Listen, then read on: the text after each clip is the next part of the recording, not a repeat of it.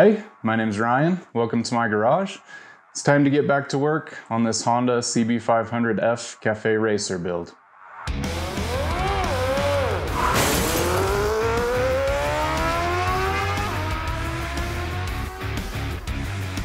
Okay, this is all the crap we're gonna try and get done tonight. I'm gonna finally get the speedometer put back on. We've got custom brackets made for that, and I'll show you those. I'm gonna swap out the old foot peg mounts for these brackets off of a newer CB500F. I really wanted to be able to use this rear brake master cylinder with the integrated reservoir. That's not gonna work.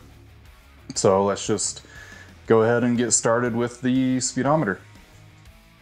For the speedometer, I really wanted to avoid having the speedometer right up here. I feel like that kind of kills the look that I already have going on. So I kind of thought of something different, and the speedometer is going to go right up here, kind of in between the handlebars and the tank. So I'll show you what that looks like.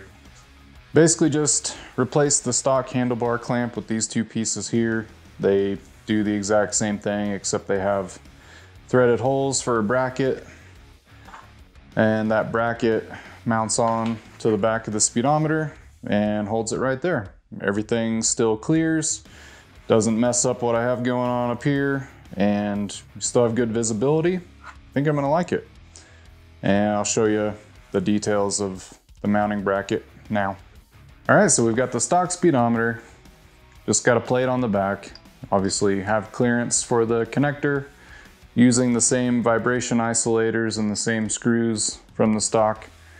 And sorry, the black may be a little bit hard to see, but basically got this bracket that bolts on, and then these clamps, and so the clamps just hold that bracket right like that. It should work pretty good.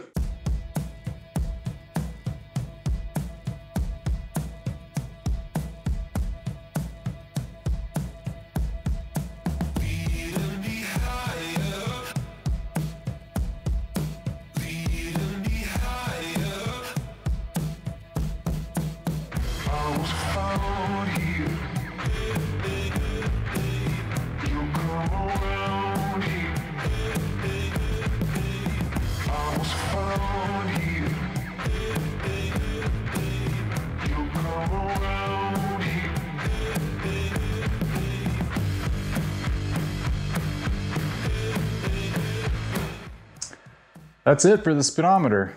Like I said, the wiring's pretty simple. I just taped everything up and zip tied it. Can't even really see it. If you've liked this video so far, I'd appreciate it if you'd leave a like or a comment. The speedometer brackets will be available on my website. I'll leave a link in the description to choicecitymoto.com. Now we can get going on the brackets.